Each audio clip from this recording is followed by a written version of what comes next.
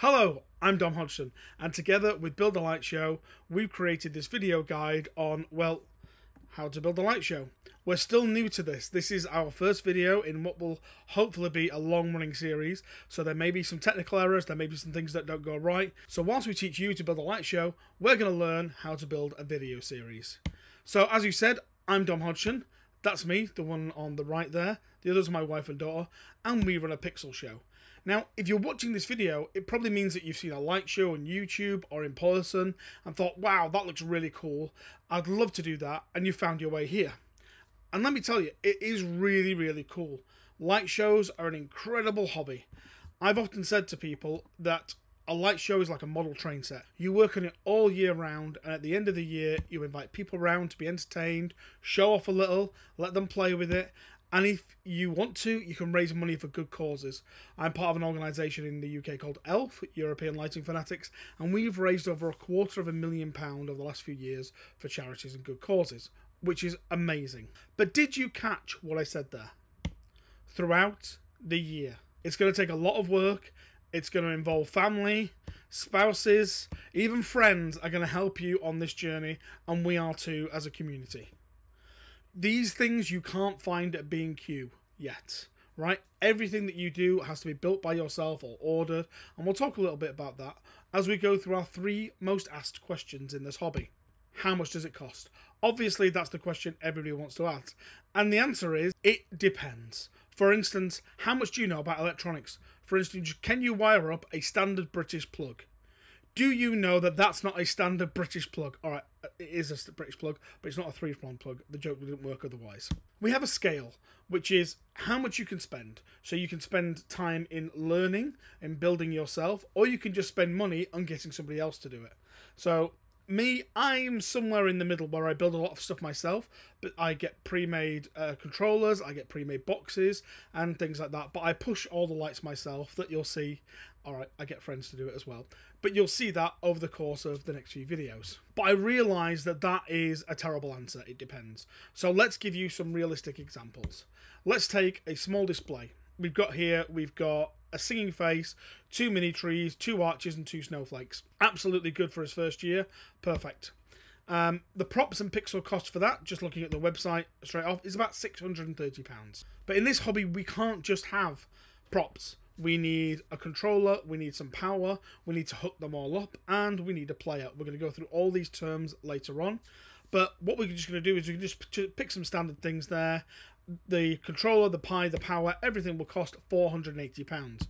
So let's add another £100 for some supplementary bits that we need, some cables and things like that, and an SD card. So the extra bits will come to about £100.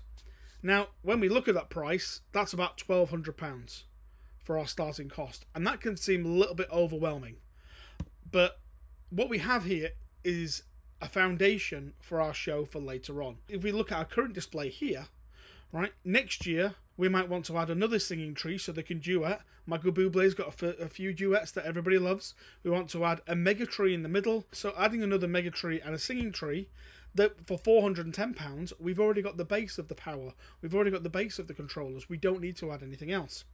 And again, when we look back at that price, we can see that actually there are things around that are retail that are still, you know, if you want some good quality things that outside, like acrylics and things like that, things that are going to last, they do cost a serious amount of money. So let's think back to that it depends. Because when we looked at the controller, we looked at a Falcon F16, which is what I started with.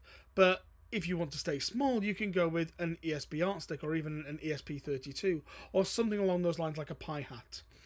But it all depends on what do you want your display to look like in a few years. On the ELF group, there's a lovely lady called Kathy who came to us with a 3-year plan, and we mock and we joke and we laugh because nobody ever sticks to their 3-year plan. Everybody always buys more or does something different, but it's good to have an idea of what you want your show to look like in the future. Let's take ours. So this was year 1. In year 1, we had 2 spinners and we had 2 trees and we had a matrix made out of strip, which was absolutely terrible. It was a terrible idea. But we built an F16 because we wanted to go a little bit bigger. And that was our first display. That was our first year. We learned a few of the elements and we invested for that. We decided, do we go for F16 or do we go for a Pi hat? and we went for an F-16 because we had big plans. Little did we know that in 2020 we were going to be at home for most of the year, and we had to cancel lots of holidays, so we spent a lot on pixels, and we added lots of stuff. We added lots of elements: singing trees, singing faces, singing bulbs. We added a P5 panel matrix. There's so much there that we added, and we learned a lot of things as well. You can see my daughter in front. And we all did it as a family. It's a family hobby for us. Year 3, we decided, instead of being at the front, let's move it to the back, and we hired some scaffolding to put it on there. We had a mega tree. We took a Wendy house that we found, and we put some floodlights in there, and we kept building and building and building until this year we actually went a little bit further and added it to the front and the back of the house, and we created a walkthrough. But that wasn't in our 3-year plan. That wasn't what we decided. But every year we start to think about what we're going to add and how we're going to scale it and what we're going to do. What's going to happen this year? I don't know. But planning ahead even a little bit is going to save you money and time. You are going to buy things that you're not going to need, right? We've all got the amount of stuff I have in this workshop that I bought originally that I thought I'd need, but I don't. So let's go back to how much does it cost? And this is another question: is what do you have at home? Do you have a soldering iron? Do you have crimpers? Do you have certain tools that you'll need? And if you don't worry. We'll have a video coming out telling you the tools that you will need and the tools that you'll want. The tools that you'll need, they don't cost that much. You'll need to practice with them. You'll need to learn how to use them. You will need to learn to make network cables. If you can right now, go and buy a network cable. Push throughs are good, especially if you're learning. Learn how to make network cables. You will be making a lot of them in this hobby. Soldering, you'll also need to learn that, but we're going to have a video on that later on. So don't panic and don't feel overwhelmed about this, but just think about some of these terms and some of these skills that you're going to have to use. So question number 2 is, how does it all work? And I get this question a lot on my show, and so the answer is it depends. I know it's a cop-out, but there are so many thousands of different ways that you can connect everything together and manage everything that I can't do you one single video on it. So what I can do is I can give you an overview, and then you can think about how you want your show to work. We're going to take a look at some of the elements now, and we're going to go through them, and you can see how they interconnect and work with each other.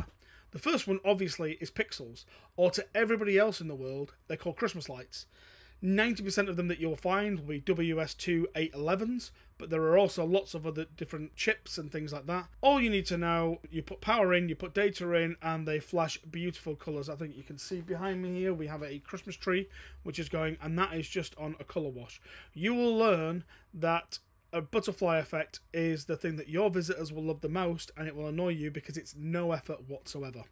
They come in all many different shapes and sizes. They come in strip, they come in bullet, they come in pebble, they come in, but most of the time squares. Most of the time you will get them in bullet form.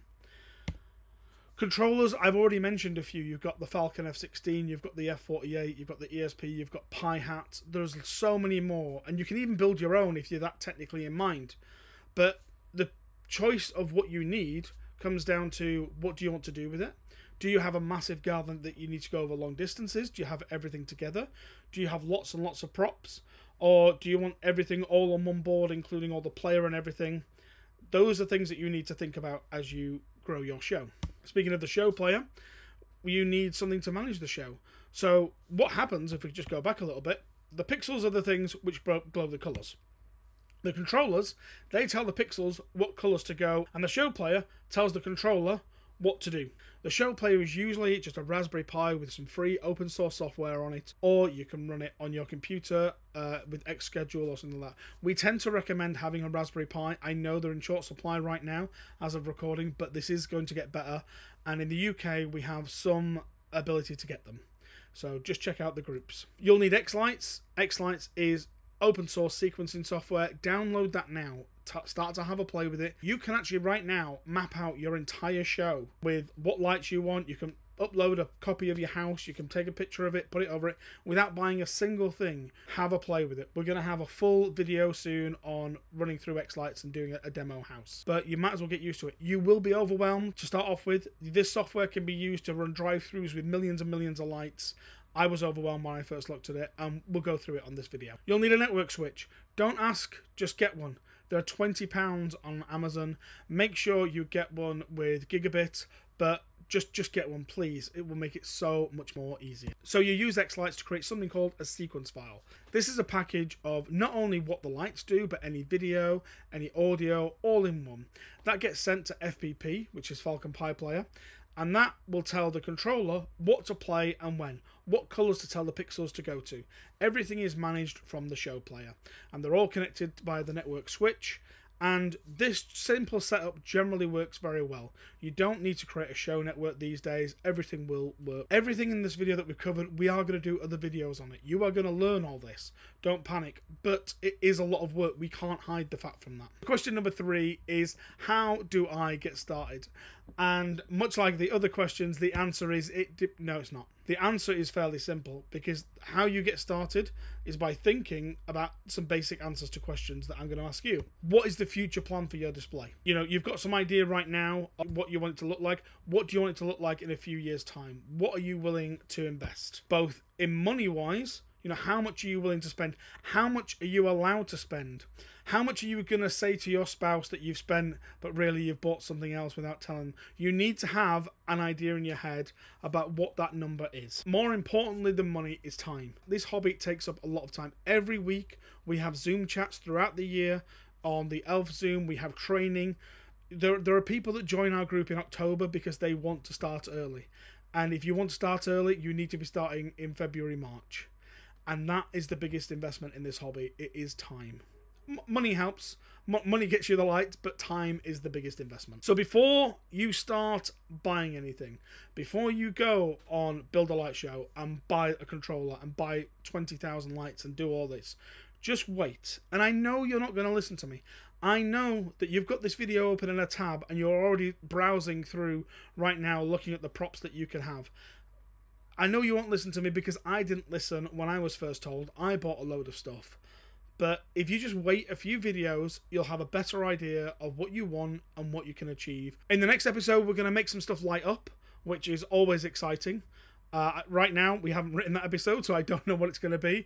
But when it's here, there will be a link somewhere up here, as it does with YouTube. Thank you very much for watching. I've been Dom Hodgson, and this has been How to Build a Light Show.